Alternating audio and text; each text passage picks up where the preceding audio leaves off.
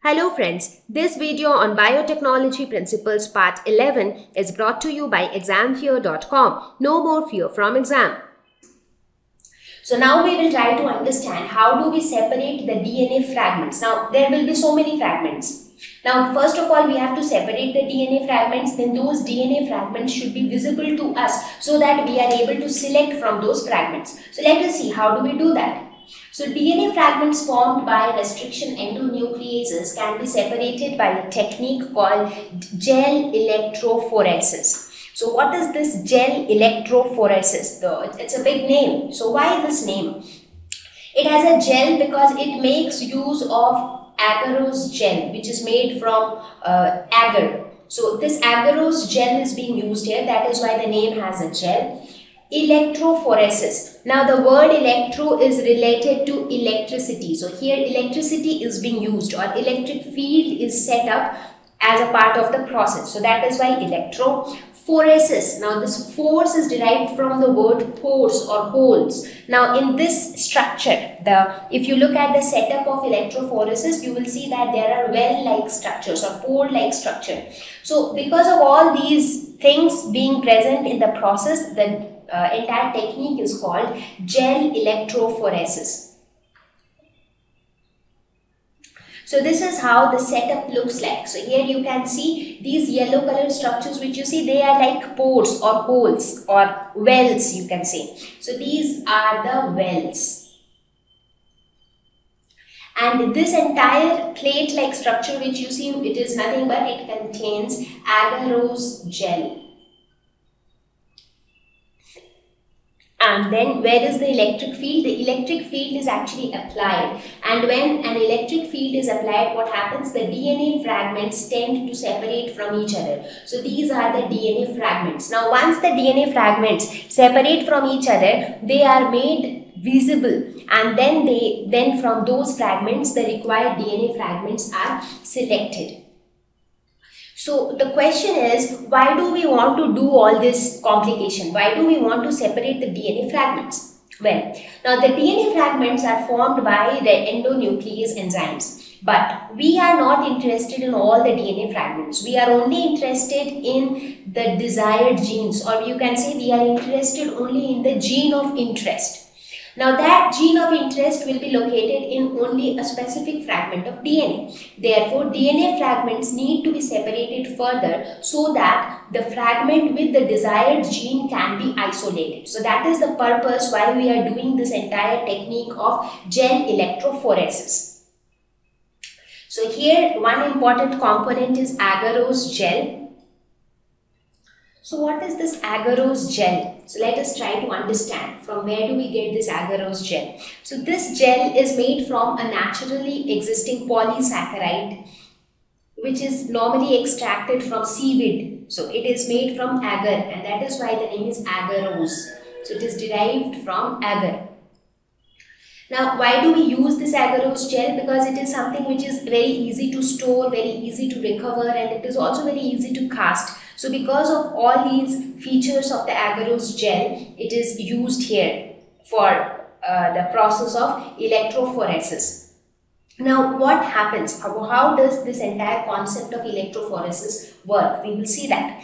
Now other than the agarose gel, we have wells. As you can see here, these are pores kind of a structure where you can actually enter something. Like for example, the DNA fragments which we are talking about right now. So that is our input, all the DNA fragments which are produced by the restriction endonuclease. So those DNA fragments are put into these wells. So they are like you can say a structure, something which is dug on the agarose gel. So into these wells, those DNA fragments are inserted.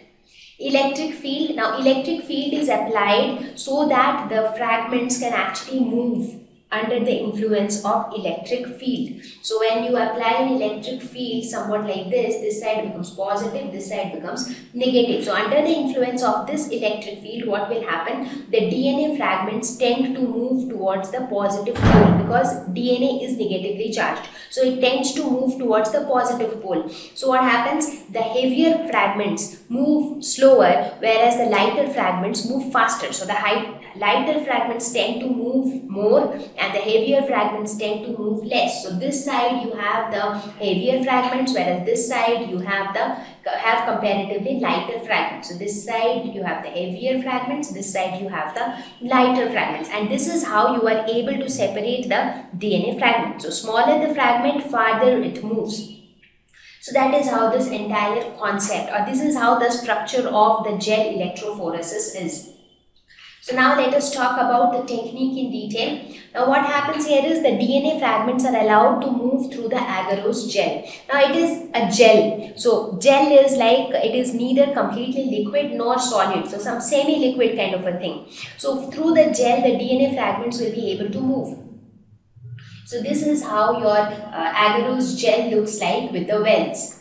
So now what happens here, the DNA sample is put into these wells. So you put the DNA samples into the wells and now you apply an electric field. So this is how you have applied the electric field. Once the electric field is applied, now what happens? Now the DNA molecules, they are negatively charged. Why is DNA negatively charged? Because DNA contains the phosphate group and phosphate is negatively charged. You remember phosphate is PO4 3-. So it has so many phosphate groups, so obviously it is negatively charged. Now opposite charges attract each other. So this negatively charged DNA will be attracted towards the positive side. So the DNA fragments will start to move towards the positive pole. And now what happens? Anything which is smaller and lighter, that will move faster. Now if you compare a very thin man with a very fat man, and if you ask both of them to run, who do you think will be running faster? Obviously the one who is very thin, because since his mass is very less, he is able to run very fast. Similarly in this case also, the smaller fragments are lighter and therefore they are able to move fast. Now when they move fast, they tend to travel a larger distance. So they tend to be on this side. So on this side you have comparatively lighter fragments, whereas on this side you have comparatively heavier fragments, because they could hardly move, so they travel with less distance. So distinct bands are formed which separates the fragments. Now this is how you can actually separate the DNA fragments based on their weight, whether they are light or heavy. So now we are able to separate the DNA fragments, but still what was our purpose? Our purpose was to exactly identify which fragment of DNA we need, that is which fragment of DNA contains our gene of interest. But for that purpose we need to actually visualize the DNA fragments which were separated. So for that purpose there is another technique to make these fragments clearly visible, because the fragments got separated but they are not clearly visible. So to make them visible, they need to be stained. Now these DNA fragments are stained with ethidium bromide followed by ultraviolet exposure. Now what happens?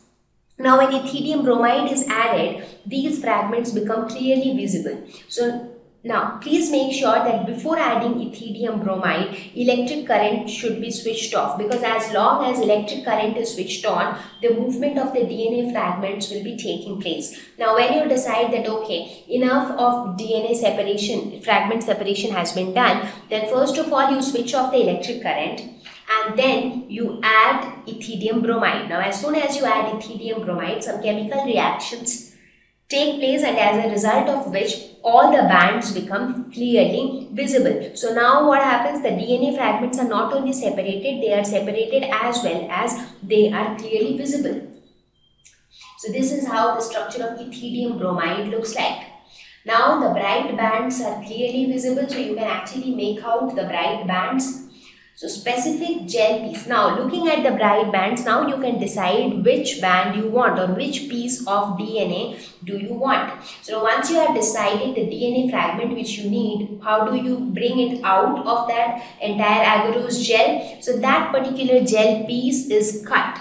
So for example, this was the entire agarose gel plate and you have DNA like this. Now let us suppose you decided that you want this particular DNA fragment. So what do? You cut this portion of the agarose gel. So the entire DNA fragment along with the portion of the gel is being cut from that agarose gel plate. So now what will you do? We do not want the gel, we just want the DNA. So then the DNA fragments are extracted from the gel piece. So here again we need a technique which can actually separate the DNA fragment from the gel, because we are only interested in the DNA in its pure form. There should be nothing else present with DNA. So for that purpose, there exists a technique called elution. So elution is the process by which DNA fragments, the selected or the desired DNA fragment, is separated from the gel piece. So how is elution done? So before that, what is the meaning of elution?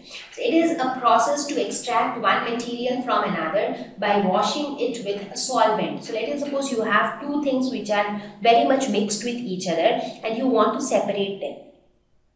So how do you separate? You wash it with a solvent, and that is how you try to extract one material from the other. So here also you do the same thing. The solvent which is used here in this case to separate DNA fragment from the gel piece is the water. So now what happened? The DNA fragments were separated and isolated, and now the next step is this isolated DNA in its pure form need to combine with the vector DNA to form recombinant DNA. So that is going to be our next step. So let us try to see how exactly the formation of recombinant DNA takes. Thank you. Please visit www.examfear.com to watch more educational videos with a better experience. Please do not forget to like and subscribe to our YouTube channel for latest updates. Thank you once again.